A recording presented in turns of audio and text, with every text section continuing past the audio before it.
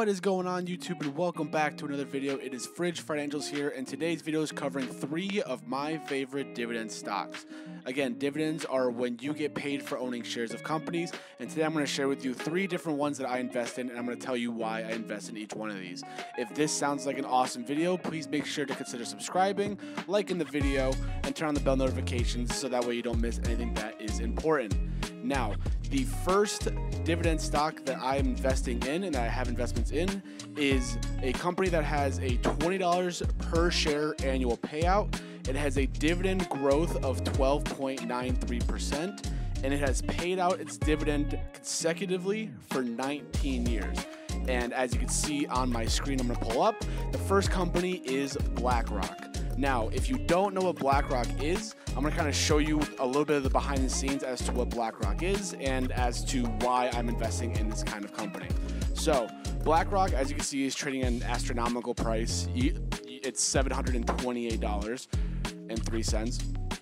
The good thing, though, is with today's investing is that you can buy partial shares, fraction shares, and everything else, so don't feel like you have to splash out $728 all at once.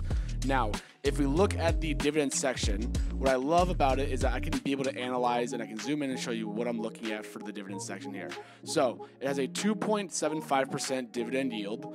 It pays out, like I said, $20 every single year, and again, dividends are paid out per quarter, so it's $5 per quarter. It has a payout ratio of 55%. That basically just means that all the money they have coming in, they pay it back to the shareholders. Up 55% of it gets paid back out. So if they had $100,000, which is not even close, they have $100,000 in dividend and net flow, they would actually be paying out $55,000 into shareholders to keep them around. We have a 5-year growth rate, which basically means the dividend is growing. We like the dividends to grow because it means we get paid more as years and years go on. So a dividend that pays you $5 now would pay you $10 in a couple years. So we want that dividend growth to look really, really nice. Again, it's been growing it for 13 years. And again, last dividend was $5 as well. Now, with BlackRock, they're a very interesting company, and I pulled up some important tabs on my chart on my screen here. So, first things first, this is their recent paperwork they filed, because they have to file paperwork every quarter for their earnings, stuff like that. Now, as you can see here, is that what they have, if you look at this nice little section that is right over here that I can't draw a circle around that well, they have assets under management of $9.4 trillion.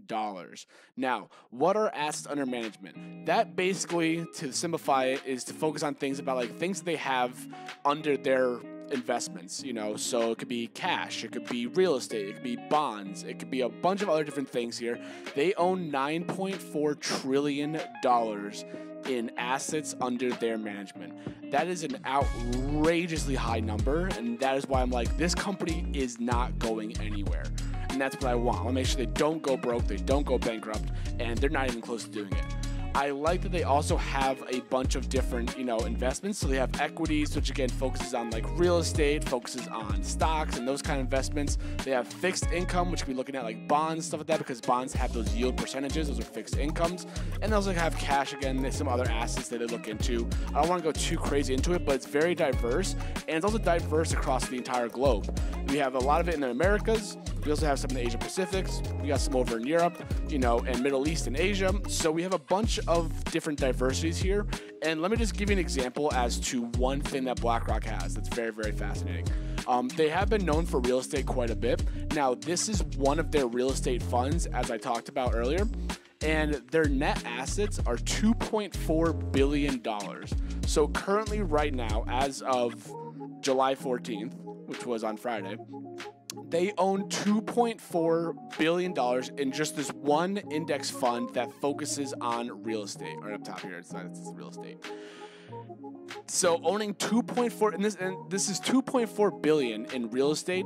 And again, they have other funds as well that have other real estate, everything else like that. This is just one example of a real estate that they own, which again, 2.4 billion just in real estate is absolutely phenomenal. So that's why I love BlackRock, because they really like to focus, and they have a lot of diversity. They have money in stocks, they got money in real estate, they have a crap ton of money in real estate. They're one of the bigger, well-known real estate investment, I would say, funds, managers, those kind of things. They're one of the bigger ones across the globe, which is why I invest in them, and I get a nice dividend as well on top of it. All right, so we're going to be looking at the second of my favorite dividend stocks in today's video here.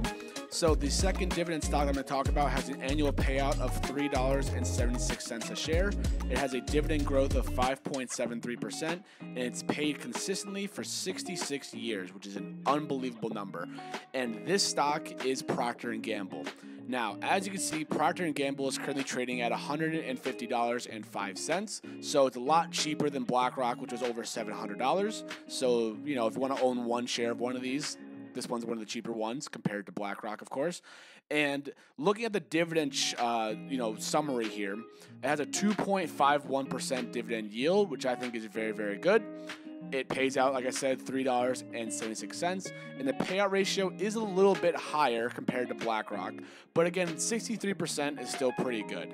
When it gets to like 80 to 90% is when I start to get very concerned, because if they're paying almost all their money out to their shareholders, there's no money left for their company to grow. So that lower the payout ratio, that means the more money they have still to invest in their own company. So 63% is still pretty okay. Again, it's been growing the dividend at 5.73%, which is great. So you're getting a 5% raise essentially for doing nothing. And it's grown the dividend for 66 consecutive years.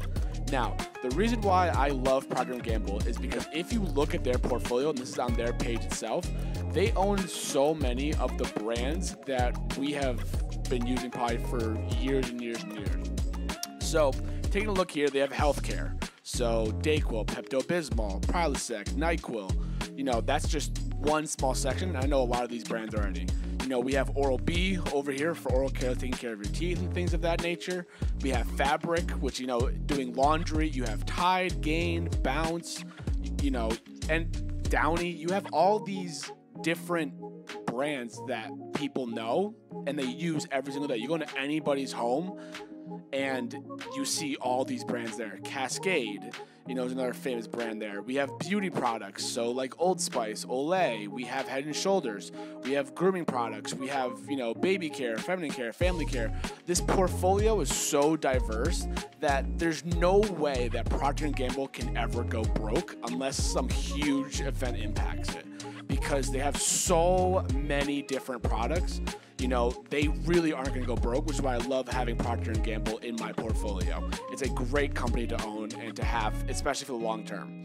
Now, the last dividend stock that I want to share that is one of my favorites has an annual payout of $4.76 a share. It has a 6.02% dividend growth, and it has paid consistently for 60 years.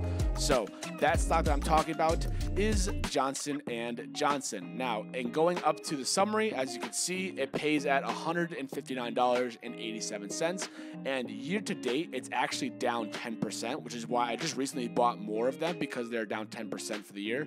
So a little bit of a discount I'm hoping for. Again, I'm looking for this for the long term, so I'm not worried about it if it comes down even a little bit more. Again, look at the dividends here. So if you look at the dividend summary, again, almost a 3% dividend yield, which is also very, very nice. It has the annual payout of $4.76 per share. It has a ratio of 44.44%, which again, it's below 50, which is phenomenal. That means more than half their money that they make is going back into the business and not just going to shareholders. It's growing at 6%, 60 years of dividend growth. Now, Johnson & Johnson recently just had not like a split, but they have their own company called Kenvue, and Johnson & Johnson owns 92% of this company. They just went public on the market, I believe, very, very recently.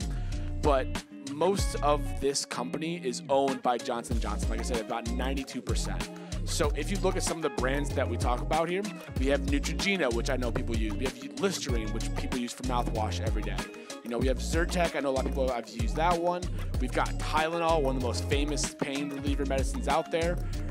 We've got all these different brands here. So Neutrogena, Aveeno, we've got Johnson's. We have so many different products here. Rogaine is a good one that I know a lot of people use. Listerine, as I said earlier. Band-Aid is by them, Neosporin.